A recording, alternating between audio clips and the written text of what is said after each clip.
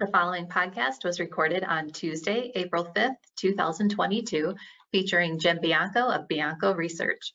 To hear the podcast in real time, you can sign up for a free trial at biancoresearch.com or arborresearch.com, or by emailing Gus Handler directly at gus.handler@arborresearch.com. You can also call Arbor Research and Trading at 1-800-606-1872. Thanks for your time and enjoy the podcast. Welcome everyone to the latest edition of Talking Data. I'm your host, Kristen Radosh with Arbor Research and Trading, joined today by our presenter, Jim Bianco of Bianco Research. Welcome, Jim. Thanks for having me. I'm in San Diego today for an investment conference. All right. Today, Jim is going to discuss the 10-year when the curve inverts. And Jim, last week as we spoke, the 2-year 10-year yield curve inverted for the first time since 2019. What does the inversion mean? Well, a couple of things. First of all, when short-term interest rates go above long-term interest rates, it's a signal from the market that there is risk immediately, which is why they're demanding a premium for yields shorter term than there is longer term. The other thing that could be happening too, which we'll get into in a second, is there can be a bit of a risk-off trade in longer-term securities because we're worried that there's going to be problems down the line. The other thing I'll say about the yield curve inversion, the morning that we're recording this, it had technically uninverted. This is not uncommon. When the yield curve inverts, it kind of goes above and below zero for a period of several days to maybe even a few months before it eventually settles into a persistent inverted state. And I usually use the benchmark of 10 days in a row where the yield curve is negative. And we might be resetting that 10-day clock today, April 5th, the day we're recording, because it's back positive again. But so a lot of the comments I'm going to make are predicated on the idea that the yield curve eventually goes inverted on a persistent basis, 10 consecutive days, if not longer, and what that means. So Jim, what does history say? So the yield curve is inverted 5 times, last week being the 5th time since 1981. So let's run through some of the charts. The first chart shows the first post-81 inversion. And there's a pattern you're going to see in all these charts. The top panel is the 2-year 10-year curve, and the bottom panel is the 10-year yield. So the 2-year 10-year curve inverted into January of 89, and you'll see that the 10-year yield meandered basically sideways since the so while the curve was flattening into inverted, and then pretty much the day that it inverted, it only had another. Remember, it was at a 9% yield back then. Yeah, it was a different world.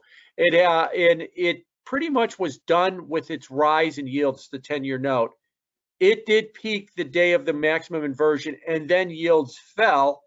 And 7 months later, the shading you see is the beginning of the next recession. So what is the pattern we see here? Sideways while the curve is flattening to invert.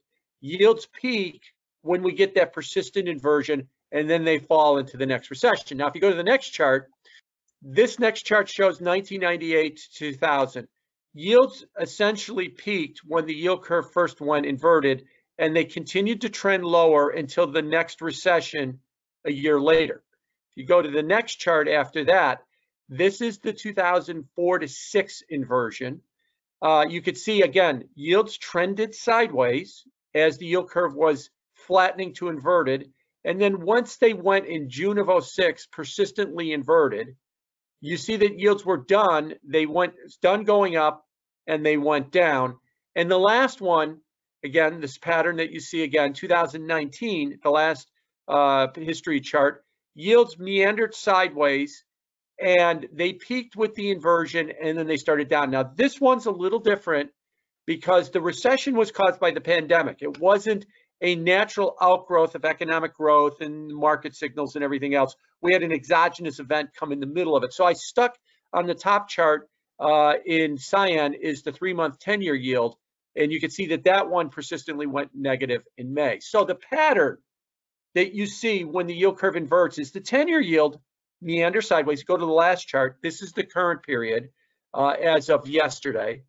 the 10-year yield, which is in the bottom in green, kind of meanders sideways a little bit. It started up just a bit here in the last couple of months as the curve inverts. Now, once the curve persistently inverts, I think what you'll see is a peak in the 10-year yield. It won't go much higher. The 2-year yield will keep going up, short rates will keep going up, and the curve will stay inverted. What does that mean? It means a couple of things. So if you go to the next chart, the next chart shows you the yield curves, the 2-year, 10-year, and the 3-month 10-year yield curves. So what you'll see is in blue, the 2-year, 10-year curve is inverted, but the 3-month 10-year curve is going in the opposite direction. Every other box on this chart, every other orange box, except for the most right one, shows you that eventually, when the cycle is complete, the 2-year, 10-year, and the 3-month 10-year will both invert. Now, how's that work?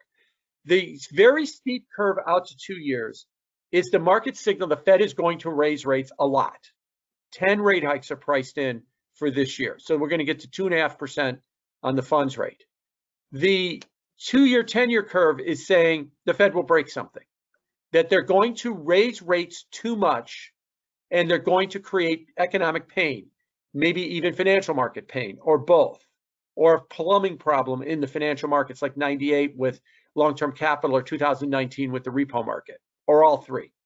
And so this is why the 10-year tends to rally when the curve is inverted. It is a market signal that we're probably going to have too tight a policy eventually, not the minute we get it. And remember, we haven't had 10 days in a row. And people pile into the risk-off asset of the 10-year, and it trades sideways to down. Short rates stay up. Something eventually breaks. If you go to the next chart, and this is what the Fed is trying to argue too. So the 2-year, 10-year yield is on the top, and the funds rate's on the bottom. And the lines on the shaded areas are recessions. The lines on the chart are when the Fed first cuts rates. And you'll see when they first cut rates, as I termed it, the market does a wheelie. The yield curve just goes vertical, straight up, because that's the, and I'll use a technical term here for you, that's the oh shit moment. We went too far and we've got to turn around and start cutting rates to try and prevent a recession. And they almost never do. We always have a recession along the same way. So what is it that usually happens when the curve inverts? The 10-year stops going up in yield. It might go up nominally more because we haven't done the 10 days in a row yet where we're persistently inverted, and then it starts to trend down. It's a risk-off instrument. It tells you that the marketplace is sensing there's going to be a problem. Short rates stay up because the Fed's going to raise rates too much. When the 2-year funds rate curve flattens to inverts, that means it's over. The Fed now realizes they went too far. They turn around, they start to cut rates to try and prevent a recession, and they don't. So unfortunately, this is not a positive story, at least what the market is telling us. Lastly, what's the pain point it's going to take? So if we look at the last graphic here, this I stole from Bloomberg.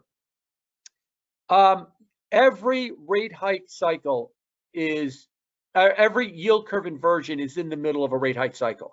Or in market parlance, it's a bear flattener. Rates are rising and the yield curve is flattening. Every single time the yield curve inverts, the Fed is raising rates. So how many days after the first rate hike does the 2-year, 10-year eventually invert? Well, Bloomberg was using Friday. 16 days is when we got the first inversion. Far and away the shortest period ever that we've seen. What does that mean? Typically, the yield curve inversion is the market thinks we're going to have a problem.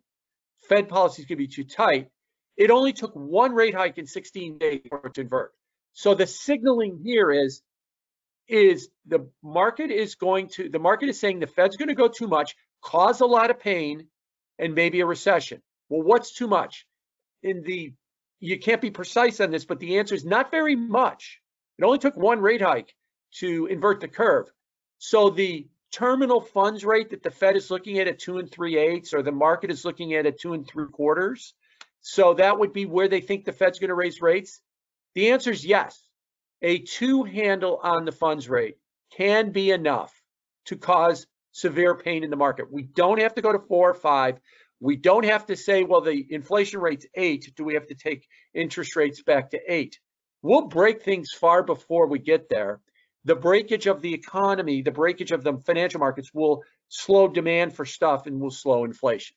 So again, this is not a positive story, but that's always what the story is with the yield curve. The other story you always get with the yield curve, I like to jokingly say, is you get all the PhDs to come out and say it won't work this time, and it almost always does work every time they come out and say it. Now, the one caveat I would give you is the Fed's gigantic balance sheet and all of the quantitative easing might have distorted that signal. Okay, that might have happened. I don't think that's the case, but I'm open to the idea, and we'll see how this plays out. But short of that, the Fed QE messed this up. What the market is signaling is there's going to be a problem. Now, the problem could still be a year away, and we still haven't really persistently inverted the yield curve. And a signal that you've also got another problem is the 10-year yield will stop going up. And then once the 2-year funds rate curve flattens, that means that the Fed says, oh, we went too far, time to start cutting rates to stop the recession, and it'll be too late at that point. So I wish I had more positive news, but unfortunately, that's what I think of inverted yield curve means. And what the 10-year does when you get an inverted yield curve, it tends to go sideways to rally. Well, thank you, Jim, for your thoughts today. We appreciate it. Thank you, everyone, for joining us. We are client-driven. If you have any questions or feedback for future topics, please let us know. For further information on Arbor Research, Bianco Research, or Arbor Data Science, please contact Gus Handler at gus.handler@arborresearch.com. Have a great day, everyone.